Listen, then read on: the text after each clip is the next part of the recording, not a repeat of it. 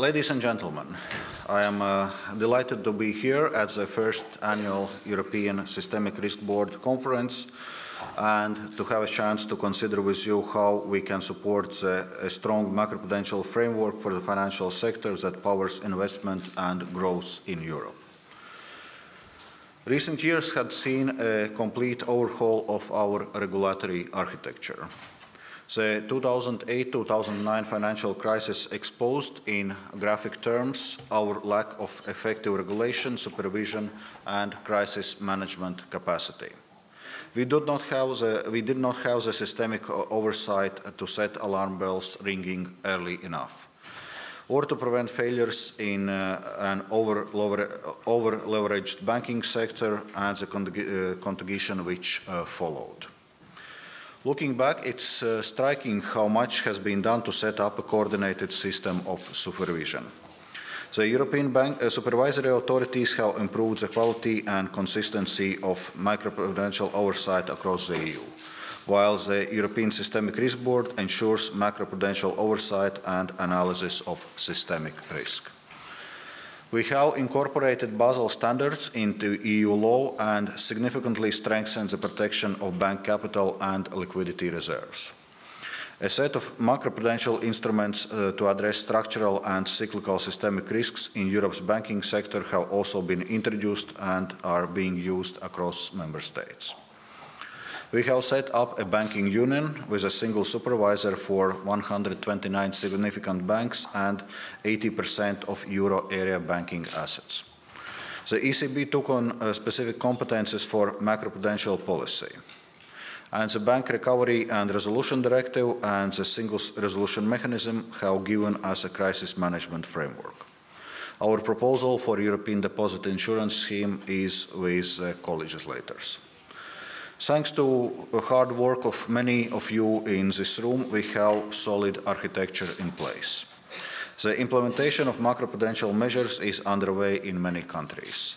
Some 219 measures have been taken by national authorities to guard against asset bubbles, especially in the real estate sector, and to manage the systemic importance of financial institutions. Today, our financial system is stronger and better capitalized, albeit with pockets of weakness we are working to overcome. But for all this progress, our macroprudential framework was set up while Europe was dealing with the aftershocks of a large financial crisis. It's a complicated framework, developed gradually and involving many institutions. Now, based on experience we have had in recent years, it's time to see whether it can be refined, whether targeted adjustments can be made to make framework stronger and to work better. We know there are overlaps and inconsistency in our rules which could lead to unnecessary regulatory and administrative burdens. And there remain barriers to the smooth coordination and oversight by the ESRB, the ECB, the Single Supervisory Mechanism, and the competent national authorities. That's why the Commission has launched a public consultation to review our macroprudential framework. It's a genuine consultation. We do not have pre-cooked conclusions. The input we receive will shape the action we take. We would value concrete suggestions on how to improve the framework in certain specific areas. Let me say a little about our approach and the areas we would like to explore.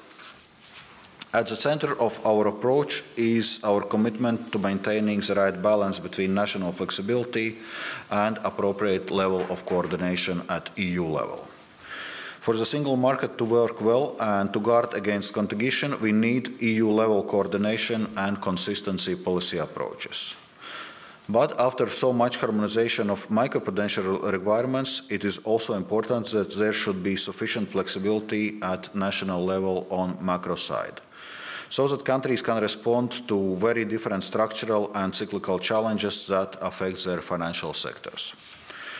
To keep this balance, we have set out to examine the scope and conditions related to the use of macroprudential instruments. We want to examine the way these are activated and the institutional arrangements for macroprudential policy in both the banking union and EU as a whole. We are clear that changes in one area may need to be complemented by appropriately targeted revisions elsewhere. For example, to achieve a framework that's proportional and effective, revisions can be needed to the macroprudential provisions in the Central Capital Requirements Regulation and Directive, and may need to be complemented with targeted revisions of the institutional setup detailed in the ESRB and SSM regulations. Across the board, we want to clarify the conditions for when and how macroprudential measures are used. We are clear that we have to increase their effectiveness and transparency, but also reduce duplications in a framework which in places make our prudential requirements disproportionately burdensome. At the same time, we want to look at whether there are gaps in EU toolset for a banking sector, in particular to guard against vulnerabilities stemming from real estate market. Overvalued real estate has been at the heart of past banking crises. Member States have rightly been working to reduce risky lending practices. They have used credit standard measures such as loan-to-value and debt service-to-income limits to strengthen lenders' and borrowers' balance sheets. These measures seem to be working. That's good news. We would like to use the consultation to see whether we should incorporate these elements or requirements into EU law while giving individual countries the freedom to set their levels and scope, but also to consider whether we go further and include macroprudential leverage ratios and broader sectoral capital requirements into EU legislation. We would like to hear also your feedback on this topic. We also want to look at how the coordination between micro and macroprudential authorities is working. If information doesn't flow properly between supervisory authorities, we run the risk of contradictions and duplications in the way rules are applied, or of inconsistencies in the way assessments of systemic risks are communicated. This would clearly work against our overarching objective of financial stability. So we will be looking carefully at how we can improve the coordination between competent and designated authorities at European and national level. This consultation provides an opportunity to reflect on the measures we have taken to manage risks to financial stability outside the banking sector. We are clear that existing measures like leverage limits and liquidity management tools for investment funds have only recently been implemented. Before making any changes, we need to have a better understanding on how these measures are working, both in normal and stressed market conditions. Nevertheless, we would like to use the consultation to consider whether ESRB governing bodies would benefit from greater participation of non-bank supervisors. Improved coordination among national non-bank supervisors, the ESAs and ESRB could better support system-wide risk monitoring and analysis. Our institutions should be as lean and efficient as possible, and governance arrangements fit for purpose. For the ESRB to fulfill its mandate better, the ECB and SSM's role in the framework need to be clarified further. Equally, we want to look at whether ESRB governance can be simplified to make it more efficient. While maintaining sufficient representation of national authorities, we should consider reducing the size of the General Board to allow it to focus on most important financial stability issues. This consultation fits into a broader agenda. Our work to build a capital markets union should help enhance financial stability in the EU by creating a broader range of funding channels to the wider economy. At the moment, risk is concentrated in the banking sector, including for market-based finance. Deeper capital markets would help us would make us less reliant on that one source of funding. They would increase the pool of capital available for productive investment in the EU and give the European economy the shock absorber function it's lacked to bounce back quickly after the crisis. The European Commission is fully committed to this project. We want to accelerate progress and to be bolder where we can. As part of Capital Markets Union project, we launched a call for evidence on financial services legislation, which also has a macro dimension.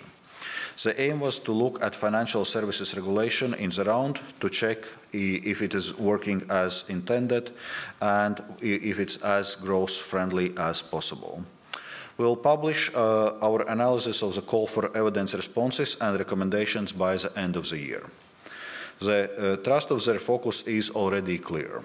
We need to consider adjustments to increase funding to the wider economy. We need to look at whether we can make legislation more proportionate and whether the compliance burden can be reduced for businesses.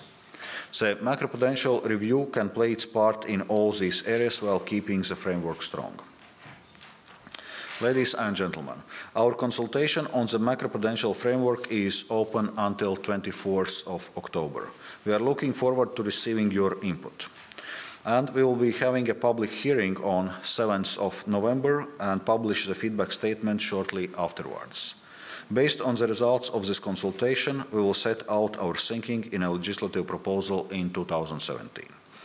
This is an opportunity to complete our legislative framework for the financial sector, manage risks effectively, and ensure our rules are as proportionate and growth-friendly as possible. This is an opportunity we should seize together. Thank you.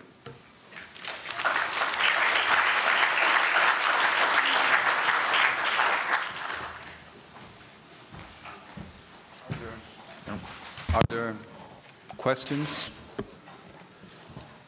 Anybody curious? Well, if not, I would like to thank you very much for being with us. It's been a great pleasure and honor. Thank you. Thank you.